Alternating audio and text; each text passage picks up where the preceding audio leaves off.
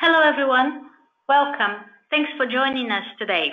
My name is Simone and I'll be hosting the session today.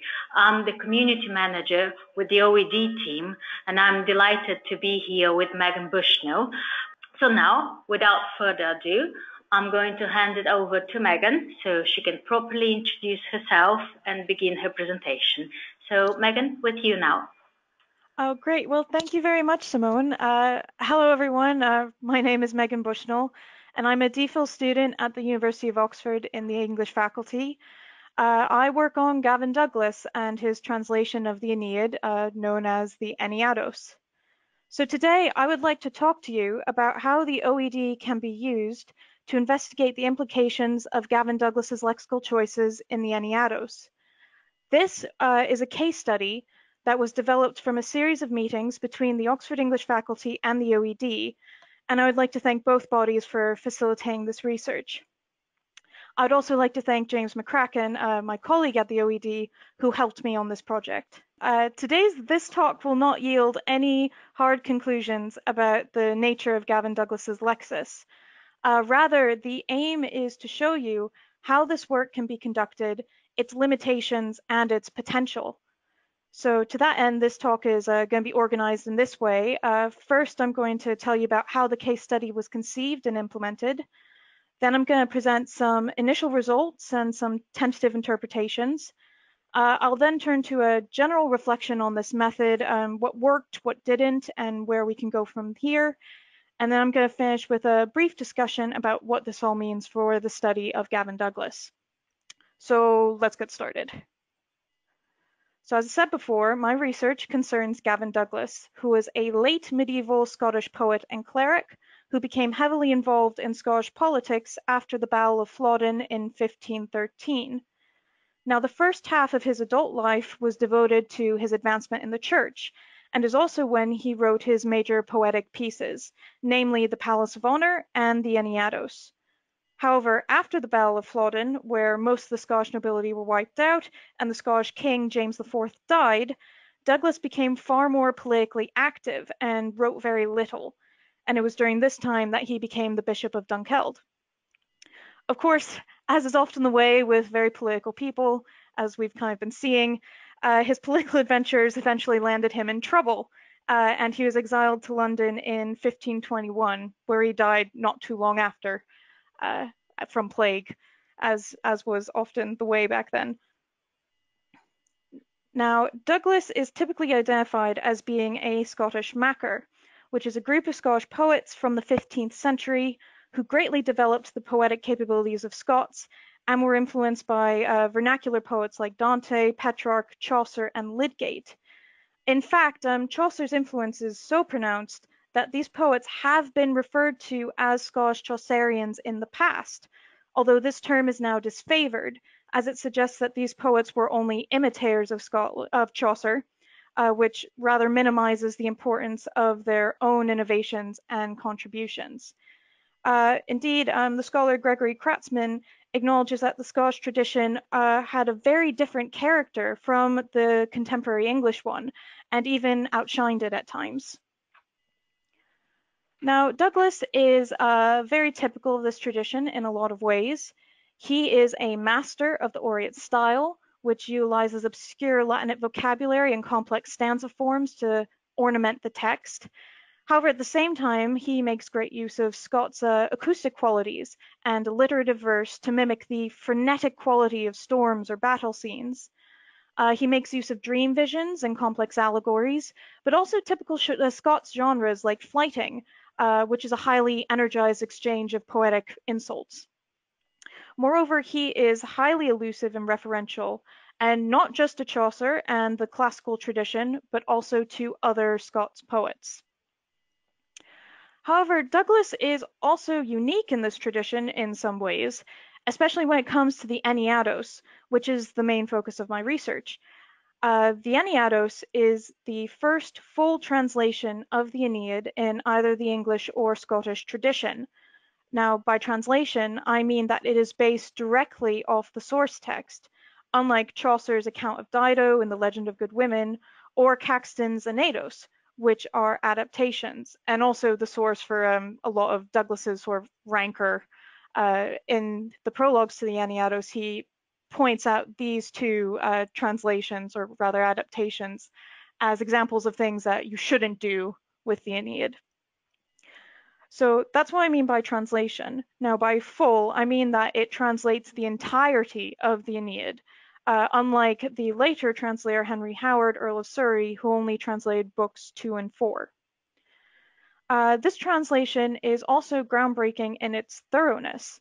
Not only does it translate all 12 books of the Aeneid, but it adds a 13th for good measure, which is translated from the supplement, which is by the Italian poet Maffeo Veggio. And the supplement is essentially kind of a fan fiction work. The Aeneid ends on a very jarring note, and the 13th book just kind of brings everything together and gives it a, and they all got married and went out to dinner kind of happy ending.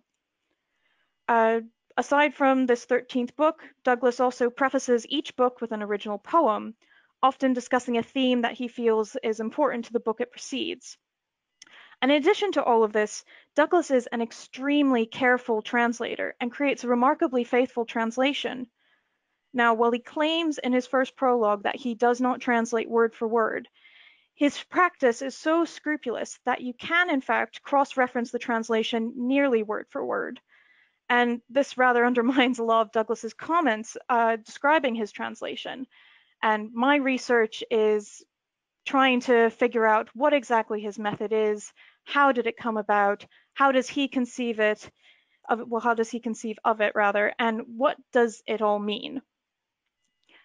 Now, part of this endeavor involves understanding what Douglas thought about his language and how he felt it needed to be manipulated to translate Latin effectively. Now, not only is the Eneados unique in its method, but it is also notable for being one of the first instances where Scots is used as a linguistic identifier. Other Makars only use the term Scots to indicate geopolitical identity, and otherwise refer to their language as Inglis or English. And this is even the case for more explicitly patriotic poets like John Barber and Blind Harry, who wrote poems set during the Scottish Wars of Independence. As you can see from the examples here, you've got Barber and Blind Harry on the left, Douglas on the right. Barber compares Scottish and Englishmen only in terms of their nationality. Similarly, Blind Harry uses the term Scots as an adjective related to governance, again indicating political allegiance. However, when it comes to English, he relates it to words like tongue and Latin, indicating that English can designate language as well as nationality. By contrast, Douglas explicitly claims to use the language of the Scottish nation and distinguishes this from English by comparing his work to Caxton's, who is of English nation and writes a book of English gross. In this way, he gives the term Scots the same capabilities of English to be used to refer both to national identity and language. However, like his comments about his translation practice, Douglas also contradicts himself a bit about the nature of his language. While laying claim to the title of Scots, Douglas also admits that his language is not pure Scots. He admits to some anglicization, explaining how he pronounces some words as his neighbors do. Moreover, he admits to utilizing a range of loanwords from French and Latin to expand Scots' lexical capabilities. That he did so, and that he performed such a meticulous translation proved a boon to later linguists like Franciscus Junius, who used Douglas's work to help compile a Latin to Old English dictionary. However, while old linguists like Franciscus Junius appreciated this variety of vocabulary, many scholars, usually from the 20th century, attribute to this lexical variety a sense of difficulty that has resulted in Douglas being studied less than other Scottish Makars like Henryson and Dunbar.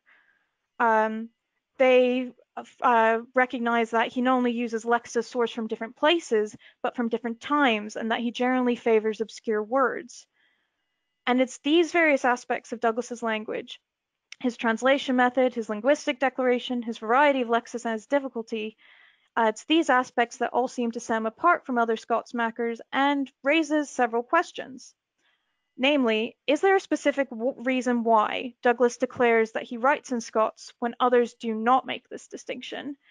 Is there a linguistic justification for it that perhaps is tied to his variety of language or his translation needs? And how unusual is Douglas's language really when compared to the other Scottish Makars? Now, these are just some of the questions that I've been pondering over the course of my research. And for a very long time now, I've felt that a statistical analysis of etymological variation in the Scots Makars might help illuminate these issues. However, the ability to tag for etymology in a corpus of older Scots literature has not been practically feasible until now. So as part of my research, I've been using corpus linguistic methods to analyze the mechanics of Douglas's translation. And a big part of this effort has been to make the Eneados into digital files. Here is the workflow for how these files were made. I won't go through every step in great detail, but broadly, I took David Caldwell's Scottish Text Society edition of the Eneados, which is available online through Lion, and then I transformed it into a series of Unicode files, which I used to initially explore the text and to implement alignment between the Scottish translation and the Latin original. Along with alignment, I included layout annotation and pragmatic annotation, and then I shifted the files to XML. Once in XML, these files were normalized and then tagged using the USAS tagger. Now, normalization was achieved through a semi-automated process. I manually created a normalized word list using the OED as the standard for normalization, and then I used an SED code to provide normalized forms for all the words in my files. Sometimes a modernized alternative was also offered along with the normalized variant to help bridge the gap between medieval Scots and the USAS tagger, which is meant to be used for modern English. So words that are no longer extant would also get a modern synonym selected by consulting the dictionary of the Scots language. Once normalization was complete, I then would check every file to find and resolve errors. Once normalization was complete, I then generated a version of the text that could be read by a modern tagger, and I ran it through USAS to get the semantic and part of speech tagging. Again, some manual checking was then required because even if the vocabulary has been adapted to be recognized by a modern tagger, the grammar is still not what standard modern English grammar is. So then this information was combined with the original files and combined with the alignment information to create a final version that has layout annotation, pragmatic annotation, alignment information, normalized variants, and grammatical tagging. Now, in addition to these files, I also have a corpus of work by Scottish Makars that I compiled during my master's degree at the University of Manchester. Now, this corpus comprises of originally 7 authors, the Scottish Makars Blind Harry, Robert Henryson, Walter Kennedy, William Dunbar, Gavin Douglas, and Sir David Lindsay, along with Chaucer, who was included for comparison. The corpus was originally balanced by author, with each author contributing approximately 10,000 words of text each. However, as many of the original Douglas files are now part of the Eneados digital files, I've largely removed Douglas's share of this corpus and have digitized the entirety of Douglas's other major poem, the Palice of Honour, to be considered separately. Now, I updated these files so that they match the Eneados in their level of tagging, barring pragmatic annotation and alignment information, which were not appropriate for these files. Now, these files originally existed only in Unicode, and they had 2 versions, those with the original orthography and those that had been normalized using Bard. I took these 2 versions of these files and I added layout annotation, and then I put them into XML. I then aligned the original version with the normalized version so that they could easily be recombined. And then I also double-checked the normalization in the normalized files. I then ran the normalized files through the USAS tagger and combined them with the originals to create files that have layout annotation, normalized variants, and grammatical tagging. So these files, combined with the OED's resources, made it possible to create what is effectively an etymological tagger. For, as I'm sure you're all aware, the OED includes not just the definitions of over 600,000 words, but also offers an analysis of each word's etymology and a corpus of quotations tracking their first occurrence. It also has a decent coverage of Scots vocabulary and clearly identifies regional vocabulary and forms. Recently, the OED has been in the process of developing a parser that simplifies OED etymologies to make them easier to process en masse. Using this parser, it was possible to find simplified etymological information for every word in my digital files, along with information concerning their etymons and first usage. And this flowchart shows how this was done. So first, I would provide my files to James McCracken, my associate at the OED, and he would transform them into Excel spreadsheets, which with each word and its normalized form and grammatical information extrapolated from my tagging. James would also generate a separate lexicon for every author in my corpus based on when they were alive in order to create a possible catalog of what words they might use. James then lemmatized all the words in the files based on their normalized form and part of speech. He would then look up the etymology of each of the lemmas in the author lexicons previously prepared. From this, the Excel spreadsheet was populated with each word's source language, etymon, and whether the word was an author-specific coinage. This information could then be fed back into the XML to become part of the file's tagging, although this has only been done with the source language information so far. So that's essentially what we've done. I'm now going to show you some results from a few tests I ran to explore the data. Please keep in mind that these results are very preliminary and they require more work and nuancing.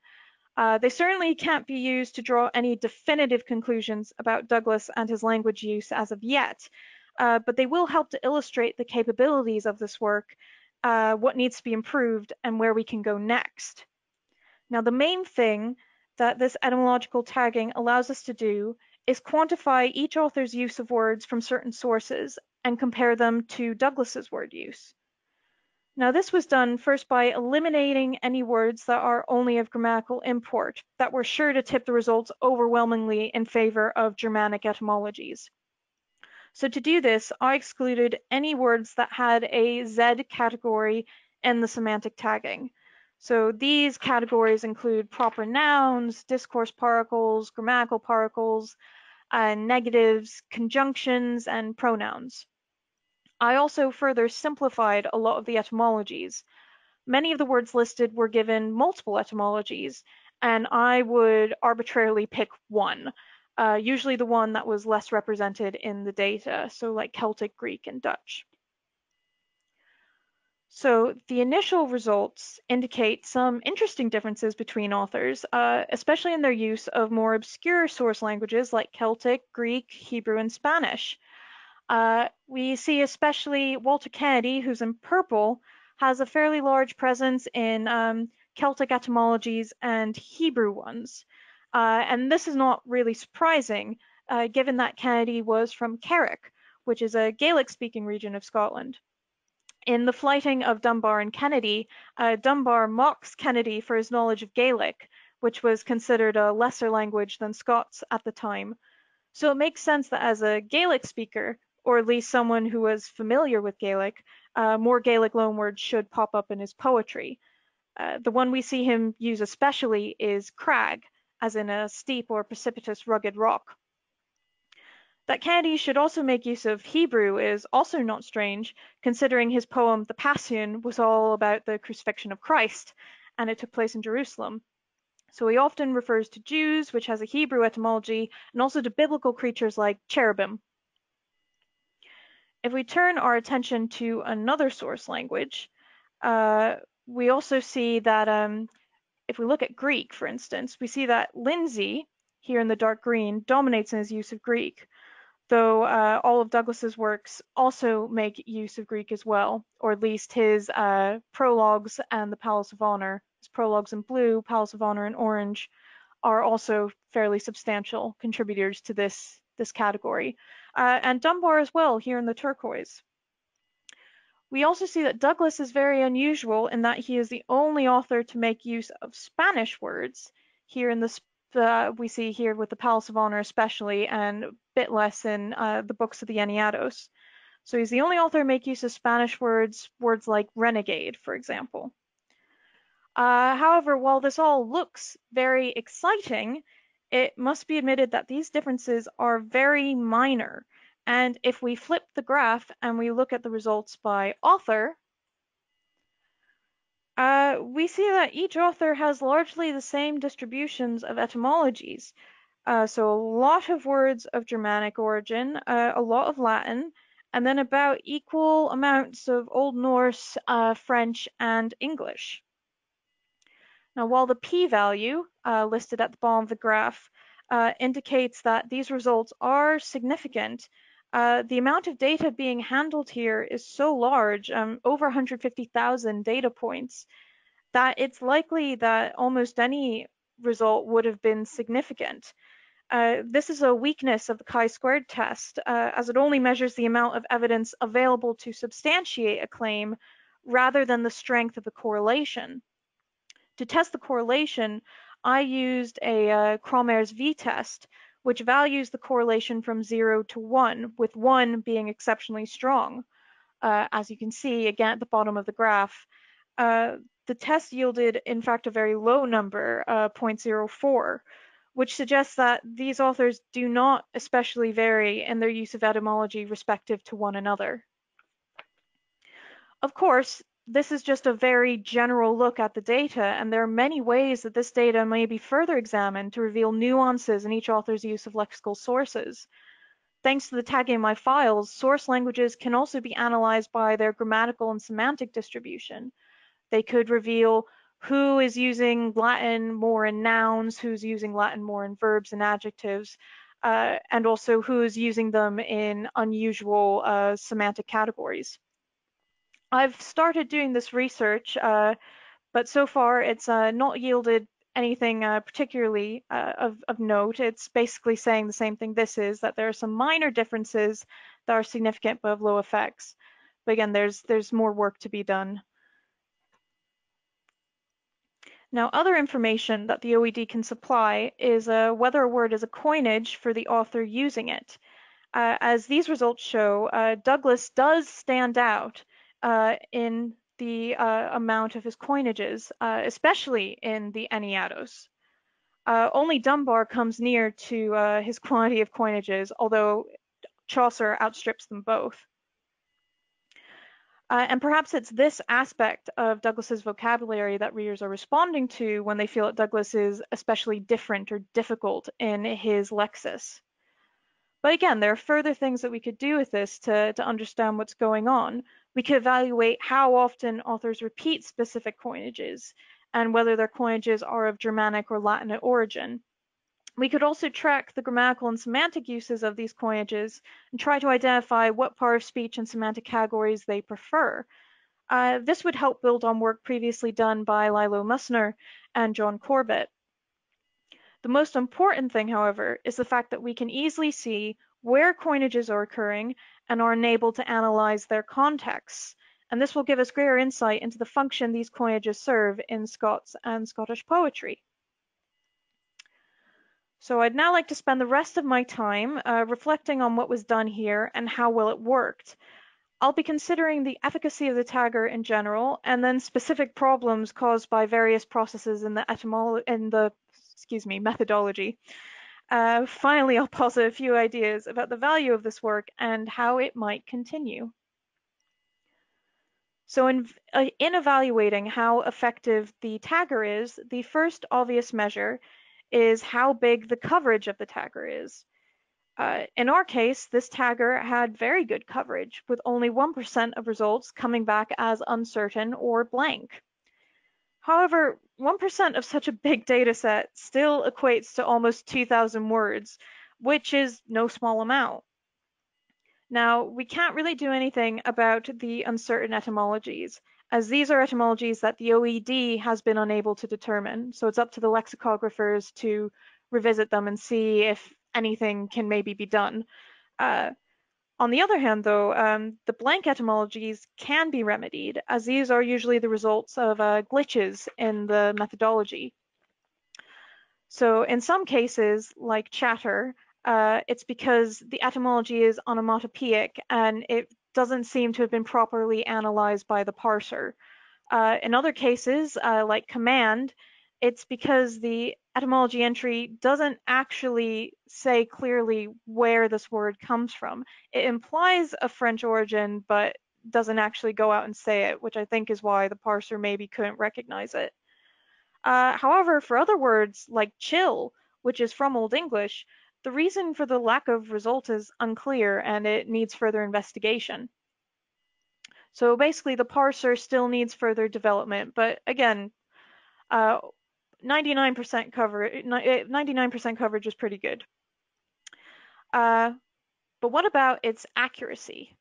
So in a graph you saw previously, the results seem to suggest that the Scottish Makars and Chaucer were very similar in their use of linguistic sources. However, this is a somewhat troubling result when we consider how Chaucer is an author distant from the Scottish Makars in both time and place, and we might expect a greater difference between them. Before we say that this tagger isn't effective, however, let's consider what it's failing to capture here, what difference it's overlooking between these authors. And the weakness appears to lie in the broadness of the categories, especially the Germanic category. Now, Scots, like English, is descended from Old English, but from the Northumbrian dialect. Consequently, while both Scots and English use a lot of words that are of Germanic origin, the forms of these words that they use are different, like how older Scots uses distinctive QUH forms for relative pronouns. While the OED is very scrupulous about identifying alternative word forms as being Scottish, this information is not part of the etymology, so it's not included it's not read by the parser, and it's not included in my results. Similarly, the OED is very good about observing when a word is unique to Scottish vocabulary, but this information is conveyed in the region section of the entry in the OED and not the etymology one. So again, the parser doesn't read it, it's not part of my results.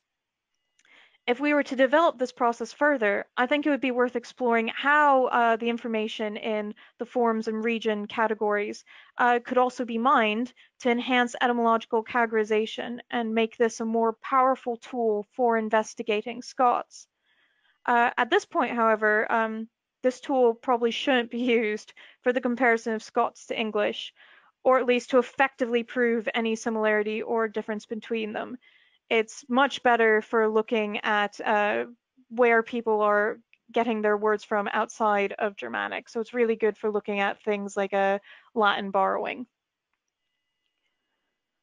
Now, alongside the various glitches that sometimes prevented words from being a source language, there were other hiccups in this methodology that resulted in words being categorized incorrectly. Some of these were issues on my end, especially when it came to the normalization and tagging. I like to think that the normalization is very thorough, but there are certainly some errors in it, especially when it came to selecting homonyms. For example, there are a few occasions where instead of normalizing a word to feign, as in glad, I selected feign as in to pretend. And aside from this just being incorrect, this is a problem for the etymology, as the adjective feign is from Old English, but the verb feign is from French. There are similar incidences in the part of speech tagging. Overall, the USAS tagger copes remarkably well with the more flexible word order of older Scots and poetry. However, sometimes it does miscategorize a word's part of speech. Manual checking usually rectifies this, but it is not infallible, and some things slip through. A particularly humorous case is with the word mixes. This is obviously a third-person singular form of the verb mix, which is a French-Latin borrowing. However, the tagger on one occasion identified this word as the plural form of the noun mije, which is an indigenous tribe in Mexico and has a Spanish etymology. So clearly that's wrong. It's very unlikely that the Scottish authors were going around talking about indigenous Mexican tribes. Aside from these occasional mistakes, there are also some more insidious repeated errors that are due to the gap between Older Scots and the USAS tagger. Sometimes the tagger was able to recognize an Older Scots word without the need for a modern variant.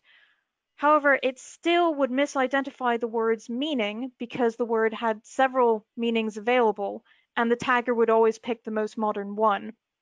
So a good example of this is the word cast, which in the context of Older Scots almost always means to throw, as in, the idea of you cast a stone or you cast your line when you go fishing. However, the tagger would always recognize cast as in to cast an actor for a role. So this resulted in cast often being assigned the semantic category K4, which is drama, the theater, and show business, instead of the more prosaic M2, which is putting, taking, pulling, pushing, transporting.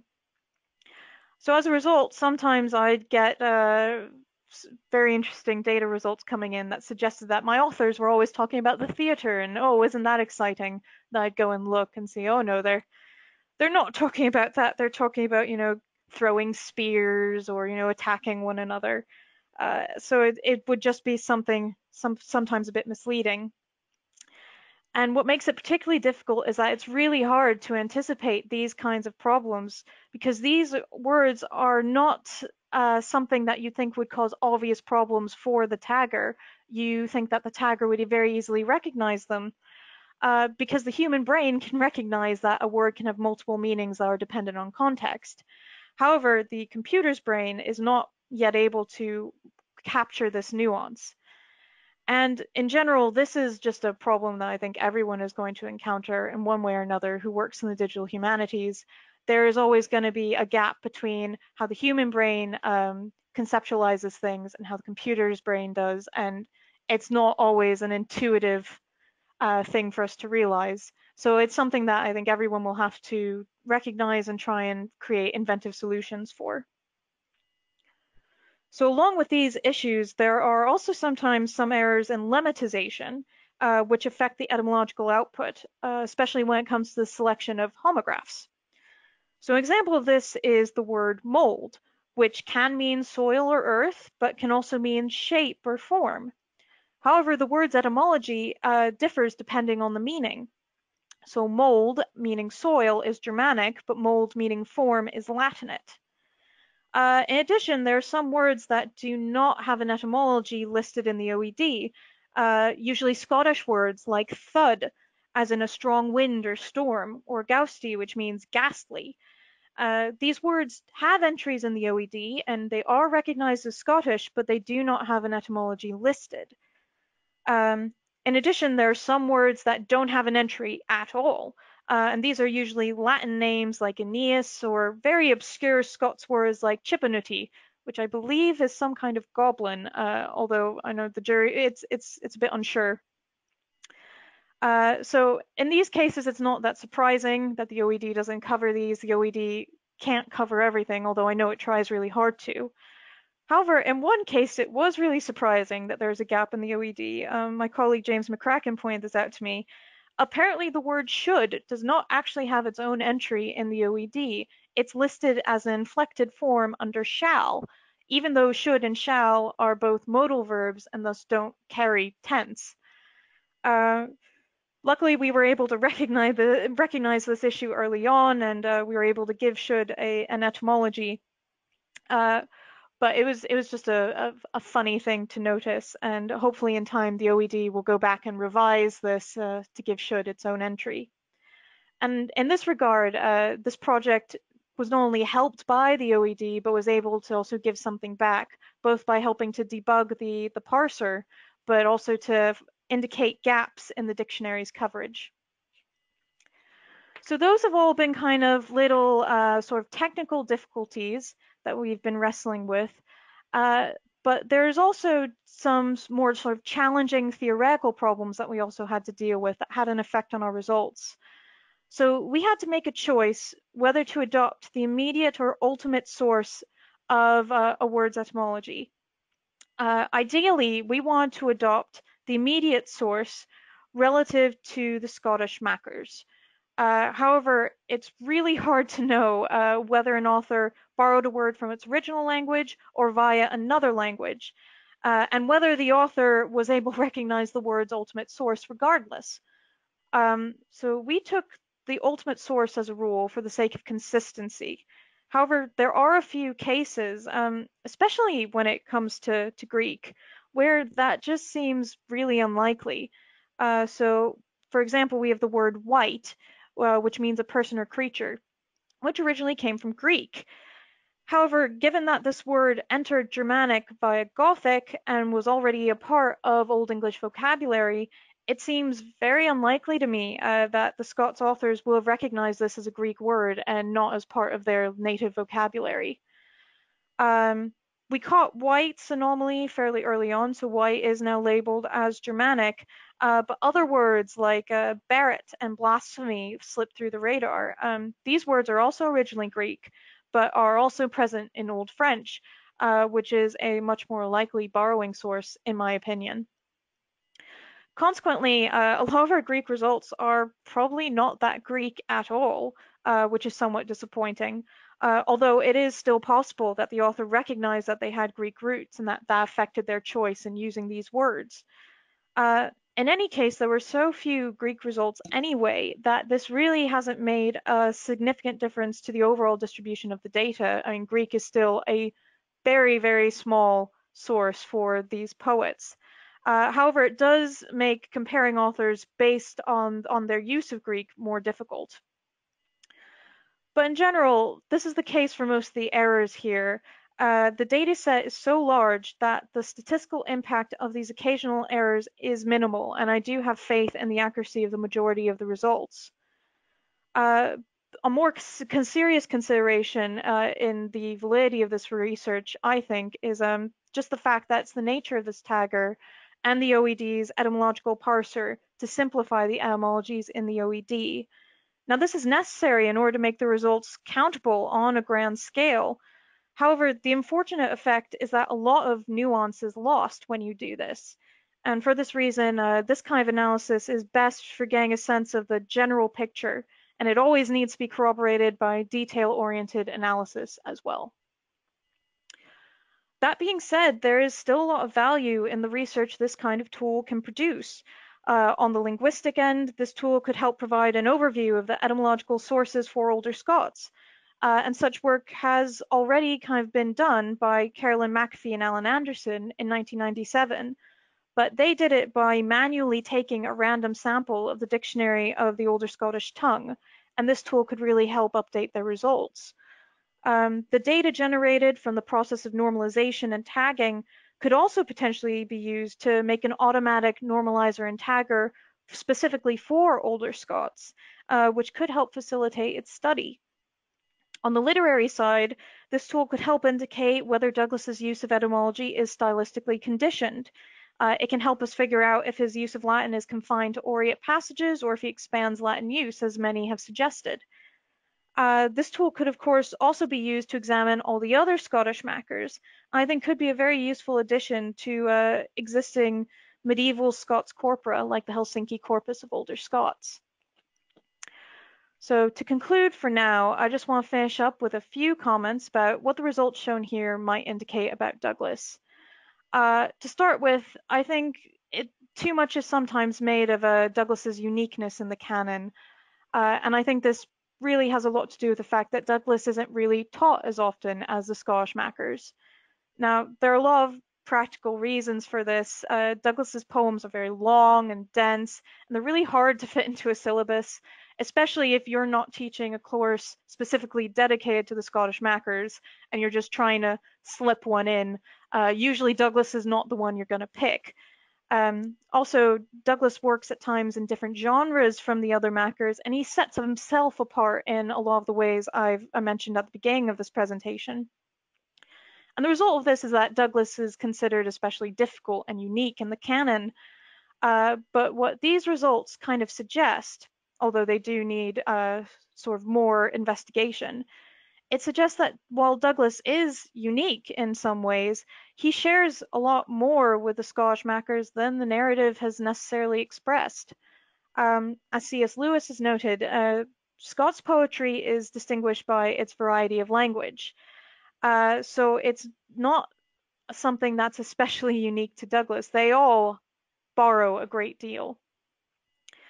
It's just what's unique about Douglas is just that he makes more of a song and dance about it in his prologues, and he's sort of better at self-promotion. So if that's the case, then what is it then that people are responding to when they read Douglas and they find him especially difficult? Well, again, I would say that has a lot to do with how Douglas depicts himself. He likes to make a lot of claims in that first prologue of his about what his translation is, what his language is, who he is.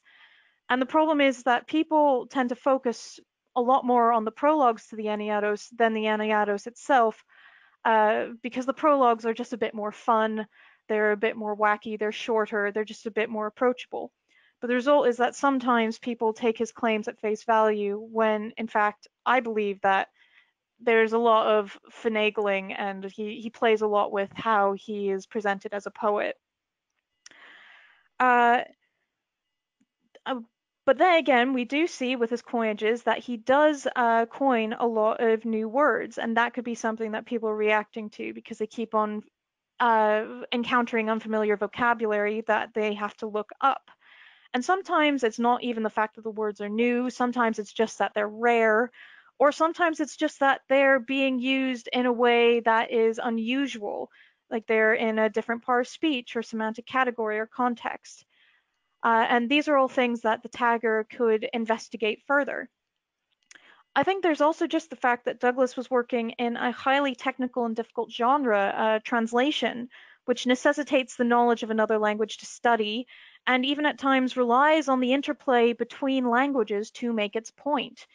And this alone makes his work somewhat intimidating and especially lexically overwhelming, as the implication is that it's not just his vocabulary that readers are digesting, but Virgil's indirectly as well. And even in the Palice of Honour, which is not a translation, Douglas's highly elusive style is sometimes an obstacle. While alluding to classical myths or biblical stories is common to most of the Makars, Douglas really raises it to the art of almost parody. He has whole passages in the Palace of Honour that are basically catalogues of obscure figures from myth, religion, history, philosophy, and literature. And these serve to illustrate his high level of scholarship and just how clever he is, which is, something Douglas loves to point out to people. But as a result, it also makes his work a bit inaccessible, as students are constantly forced to, dive into the footnotes to look up who these people are. So in that case, when Douglas claims that he's doing something unusual, or when he claims that he's writing in Scots, it probably doesn't actually indicate that he is doing something exceptional with his language compared to his contemporaries and predecessors. Rather, I think the fact that he works in translation has forced him to become incredibly conscious about his language use, almost pedantically so, and more aware about the differences between his language and that of his English counterparts, and especially between his translation method and that of his English counterparts. And he very much wants to separate the two and kind of carve out a place for his Aeneid, which is a Scottish Aeneid. Anyway, we're going to leave it there. Thank you so much for listening. Before we go to questions, I'd like to acknowledge a few people who have really helped this work. I'd like to thank all the people at the OED who helped make the webinar possible, especially James McCracken, who of course worked with me on all of this, but also Philip Durkin, who helped consult at the beginning, Emily Hoyland, who was there throughout the process and really helped bring it together, Rebecca Clifford, who was the first person to suggest that I do this webinar, and of course Simone, who's been running the webinar and putting it all together, and she's done such a great job. I'd also like to thank my supervisors, Sally Mapstone, Martin Wynn, and Helen Barr for their invaluable guidance. And also just a quick shout out to Susan Rennie, who introduced me to Franciscus Junius and really opened my eyes as to sort of the linguistic impact Douglas's translation had. Anyway, thank you so much for your attention. Sorry to go on. Are there any questions? Thank you very much, Megan. That was very interesting. And yes, we do have a couple of questions that came in through the chat. So the first one I've got here is, why did you not use VARD when normalizing the Eneados files? That is an excellent question and something that I really want to address. So Scottish orthography is famously inconsistent, and often one spelling form can be used for multiple headwords, which sometimes makes training VARD very difficult. I mean, my method of doing it by hand also had the similar problem because you could only assign one normalized variant to one spelling. But basically, I just kind of felt that if I had to train VARD on the Scottish variants anyway, I might as well just do it all on my own as it is. VARD wasn't really going to save me any time. And in fact, I did use VARD earlier when I first created the Scott Chalk corpus, and I really had to spend a lot of time going through revising this tagging. So to me, in this case, VARD felt like it was just going to be an extra step in being just, another tool that wasn't really built for older Scots and so needed to be adapted for it. So that's why I didn't use it for the Eneados files. Thank you. And there's another question that came in through the chat as well. Why didn't you use the Helsinki corpus of older Scots? Well, I suppose it's my corpus, the one I built in the Masters, was the one more available to me, and I was a bit more acquainted with it. It was also just the case of my corpus had the text that I needed. I'm always at heart a literary scholar, although I did do my master's in linguistics, so I've always been most interested in looking at literary texts. And while the Helsinki Corpus of Older Scots is a phenomenal resource, it includes a wide variety of genres and that are mostly more non-fictional and not as literary. So I really wanted to just focus in on the Scottish Makars, because the fact is poetic language is often very different from prosaic language. So if it didn't seem quite right to compare Douglas to court cases or letters, it seemed more appropriate to compare him to other poets. There is one question just came in. You said OED clearly identifies regional vocabulary. What were the labels you used? You mean the labels that the OED uses to? Well, if you look up sort of Scottish specific words in the OED, it will often say in the region that it's Scottish, or sometimes they'll say especially northern usage. Sometimes I think they'll even try and specify the region of Scotland, but generally it's either Scottish or northern. I unfortunately did not have the foresight to think about using those labels. I was just kind of interested in getting the etymological information. But if we do at some point try and figure out a way to incorporate the information from the regional categories, then I'd use the same labels that they have, Scottish or Northern. I probably wouldn't try and go any more in depth than that. Oh yes, there is something else that came in. Just a comment. I'm very much persuaded by the general nature of Germanic as a category. Are you going to address it somehow in this project or later work? I don't think it's really going to be something I'm going to address in this project. I think it's definitely something to look into for later work. This particular project, this case study, I think it's not actually going to really fit into the narrative of my thesis so much as there's a bit too much already there, and I'm on the verge of finishing. But this is definitely something I'd like to explore further, because I think it could be a very useful tool. And then I definitely want to work with various people about what ways we could maybe make the Germanic category a bit more descriptive, because at the moment it does just seem to swallow a lot of content that I think would be very, very interesting.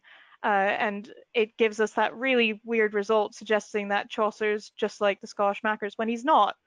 Everyone who's read them knows that they're very, very different, and that it's at the moment having a result like that could be potentially damaging, even because then people who don't know might just try and lump them together and treat them the same. So it's definitely something that I think needs to be. I think that is the first thing I'd want to do if I were to continue this work and evolve this tool further. I'd want to really work on making Germanic a more useful category and splitting it up into smaller ones. But I still am not quite sure how that would work. Again, my best idea is try and use more of the information from the regional labels and from the forms. Okay, thank you. And yes, it looks like there is another comment coming in. Did earlier critics of Douglas feel he was difficult because they were coming from the English tradition and perhaps not that familiar or tuned into Scots? I mean, I think that is perfectly possible, and I think that is a general reason why his translation has not really gotten that much attention, because even though it is, the first one in both, the English tradition and the Scottish one, it seems that he's not really read because they're a bit intimidated by his vocabulary. Although, interestingly enough, I mean, he was first published when his work was printed. It was printed in England, but then, of course, also heavily anglicized and also heavily edited for a more Protestant audience. So no, I definitely think you're right there. That has a lot to do with who's reading him and where they're from and what they expect. So again, thank you very much for the presentation, Megan. That was very interesting. And thank you everyone for attending. I hope you enjoyed it. I certainly enjoyed it. From us for now, goodbye.